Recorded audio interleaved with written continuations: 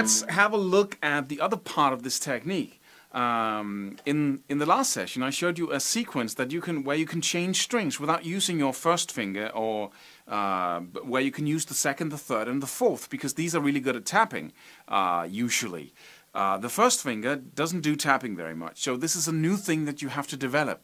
And there's really not that much to it. I'm going to explain to you exactly how to practice it, how to get it right, what to focus on. And if you do what I say, and you use the metronome, get in front of the TV, focus on it each night for a week, then you'll already discover that this is actually not as hard as it may look to some. I'm using the 3-note per string blues scale, and I'm actually able to play that with my left hand only, so I don't need to tap it. It's not that far a stretch. But the whole game here is to really develop this as a style of playing. And you do that by just imagining that this is the only way you can play the guitar. Of course, you can do your chords and you can do strumming, but every time you play something solo-like, then you use this technique. And once you're at a certain level, you can simply just drop all other techniques, put on a jam track, and then practice soloing like this.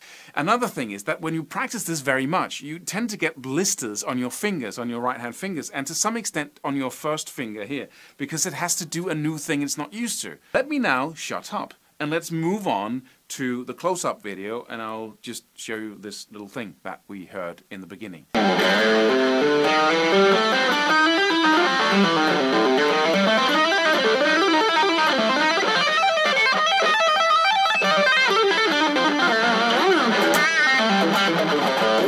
So let's look a little bit on how to do ascending runs using tapping only, because this is of course a different discipline than you know, using your pick to start every string off. When you do a legato technique, then when you go from string to string, you just pick that string the first time, and then you let your left hand fingers do the rest. But in this case, we're using the first hand or the first finger to go from string to string. And it's not used to that because it's just used to fretting notes and not hammering them on. And this seems unbelievably awkward in the beginning, to hammer on notes with the first finger. But once you get a hang of it, and I'm talking just a couple of hours with just a simple exercise like I'm going to show you in a second, then suddenly if you focus on that first finger tap, you'll really get there very fast. And in a couple of days, a week of practicing it over and over again, and it starts actually, it feels like it's natural at some point, like you've been doing it forever, because your other fingers have been doing this. It's very likely that they have anyway. So what you do is you simply learn to tap, or you just do it. You just tap with your first finger, tap with the tip here, and not this part. You don't want to tap with this flat part of the finger. You want to tap with this because this is hard and much easier to control. But it demands of you more precision. So you have to be really accurate when you hit the string to get it just right behind the fret, and then with the tip of your finger. So that's what, and then of course when you tap the note, you have to move your finger away from the fretboard. When you're just fretting it, it doesn't matter how far you move it. But when you're tapping it in the beginning, it's a really good idea to exaggerate that movement there. What we're going to do is to focus on the A blues scale, but we're going to play it as a 3-note per string blues scale. So we have, instead of having 2 notes and then 3 notes, then 2, then 3, we're just going to lay it out 3 notes per string, and you can do that with almost any scale. 3 notes right there. So you have the A, you have the C in the 8th fret, and the D in the 10th fret. So that's the first shape you have, and now you might say, oh, that's stretching, but it's really not that hard. And if this is too much stretching for you, you can just, play the same lick in a minor scale where you have 3-note per strings. So you might go for a normal minor or diatonic, whatever you want to call that scale, but and then just learn to play the scale by tapping instead of using this blues scale here. But the cool thing about this is that we're actually not stretching, because we drop that. What we do here is we just imagine that we have 6 fingers on our hand. That's really the whole foundation, the whole basis of what we're doing here. We just go back and say, okay, what if we had 6 fingers and we could just stretch this finger away from the other? That's the fact. That's what we can do here, and that gives us a ton of options that we can utilize. So I place my first finger in the 1st fret. We're just going to play the blues scale up the fretboard here. Then I have my 4th finger in the 8th fret, and then I'm tapping in the 10th on the low E string. So the first thing is, of course, to tap that note with your 1st finger. And I should say that muting is a thing and a skill in and of itself. So in the beginning, it's a good idea to just take a sock or a stocking, just tie it around your neck, so you can get some peace to practice this. And it's a really good idea to do it. You don't have to use it forever, but in the beginning, when you're doing this, it's good to have that challenge. Just remove that challenge of the strings going like that. Also a very good idea to practice this without distortion, because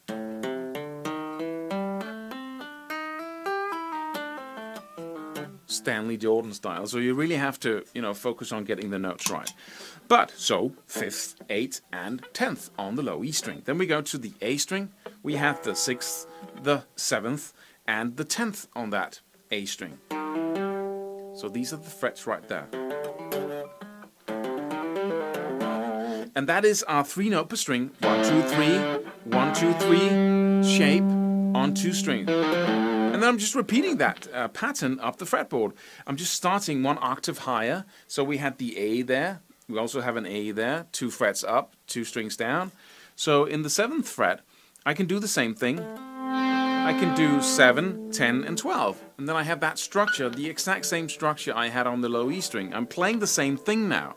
The same combination of notes, just on the 2 middle strings, starting from the 7th fret.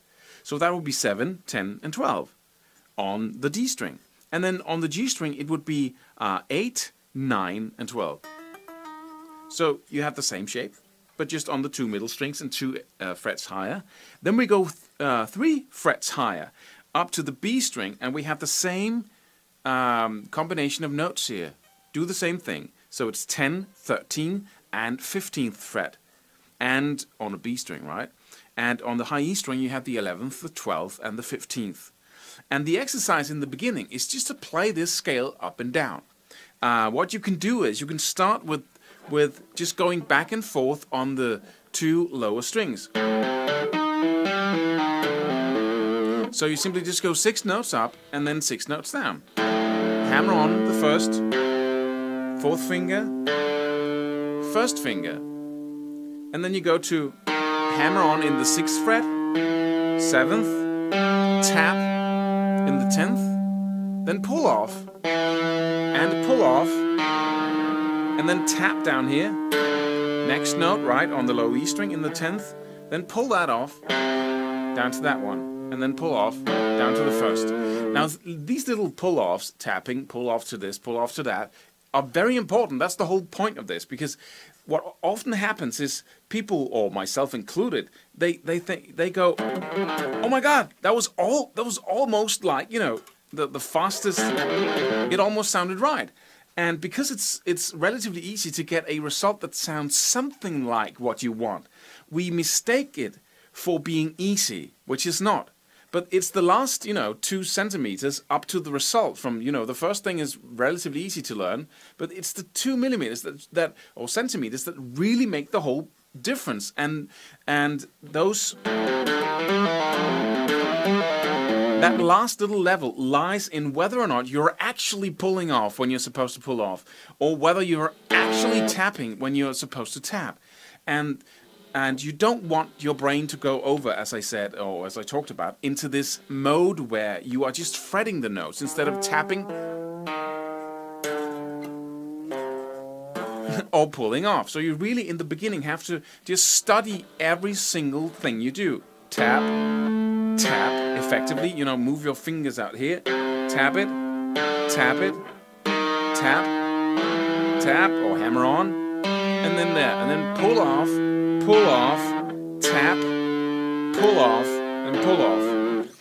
Also, some people say, oh, you can just tap the whole thing. You can just... like, whatever. I don't know who's the...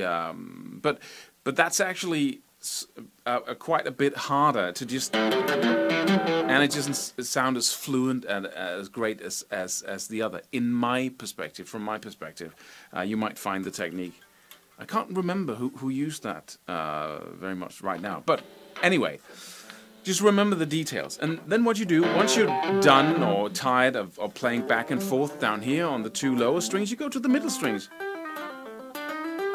Just play back and forth.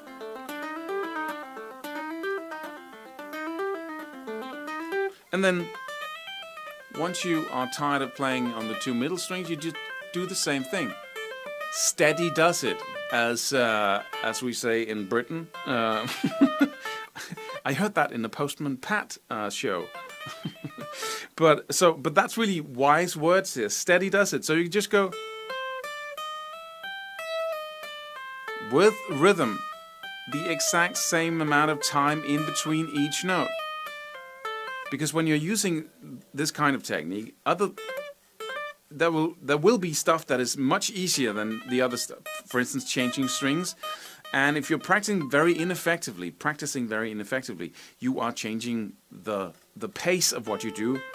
So you play the easier parts faster, you play the harder parts slower. So you go... and you don't want to do this. This is absolutely... forbidden. So keep a steady tempo, and then once you are bored of go back and forth like that in these 6-note shape, you can begin to cross over and go from more rapidly from one to the other, and then practice the shifts here. And from one 6-note shape to another, we have 3 of the same shapes here. But what about in between?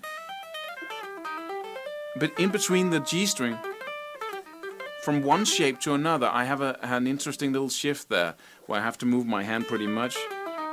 And then look for the notes, because we have a very horizontal shape here. Look for where to put your finger when you shift from one string to another. For instance, here on the B string, I'm going all the way down to the 12th fret, and then I'm moving my 2 fingers down here. So I'm trying to lock in that image in my mind.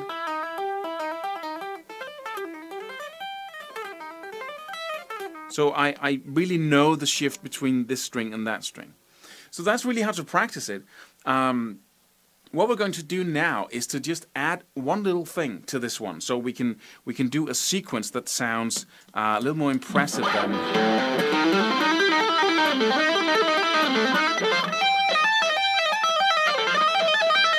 So we can add a little detail to that, because very often we don't need much. We just need one little variation to be able to create a lick that you can actually improvise with.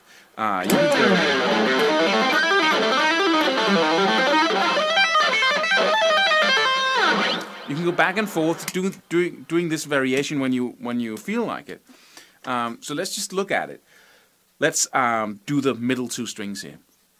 What you do is you just go up like you're used to. But once you get to that point, now I'm in the 7th, the 10th and the 12th fret on the D string, and I'm in the 8th, the 9th and the 12th fret on the G string. So I'm in that middle shape there. So I'm just tapping my way all the way,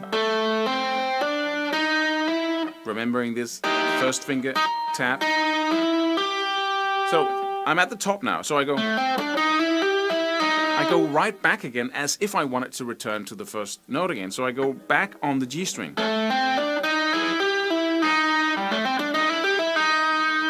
See if you can get that.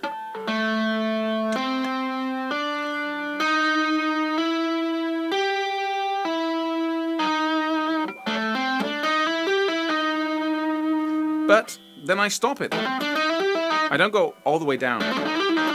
I go... Then I tap, I introduce a new note in the scale. I tap the 14th fret, just a whole tone over the highest note in our little 6-note shape here. I tap that.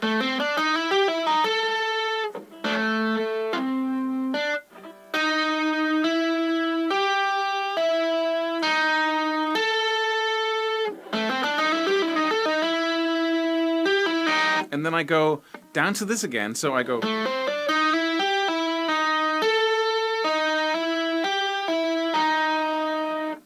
Let me play that slowly over and over again.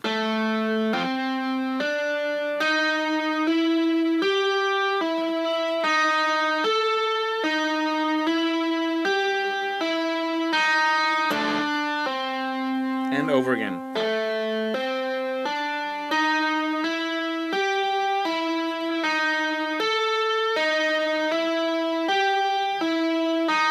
So on that G string it says, that's the first thing you do when you get to the G string. Then you go tap that note in the 14th fret and then do the same thing again. Just up and down 3 notes from that note in the 8th fret. So, and you can actually circle this little lick on that, and you might find this very, very familiar.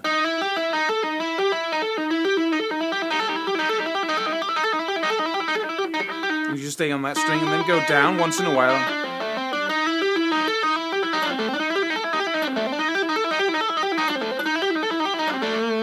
So you have a little cool lick there, and you can of course do it up here as well.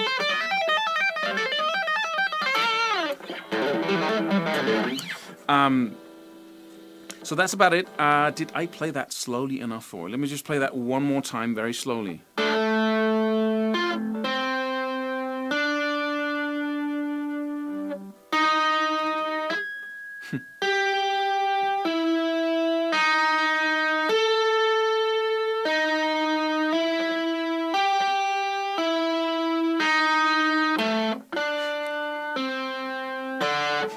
It's actually quite hard playing it that slow, but I hope to get the drift here. Or otherwise, you can look in the PDF. But that's about it. So now you have a way of getting from a lower note to a higher note, and then you can combine it with your this other. In the beginning, there, I think that all I really did was to just come up from.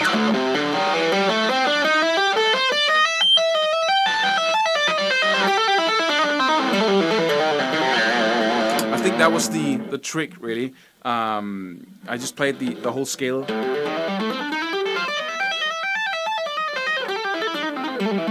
And then that other sequence down. But now you can improvise on your way up. You can go.